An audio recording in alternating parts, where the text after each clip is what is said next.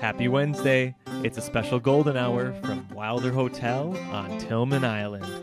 We got an early start to check out the sunrise, get some exercise, and eat breakfast before heading to explore all that the hotel has to offer, like this wood-burning sauna.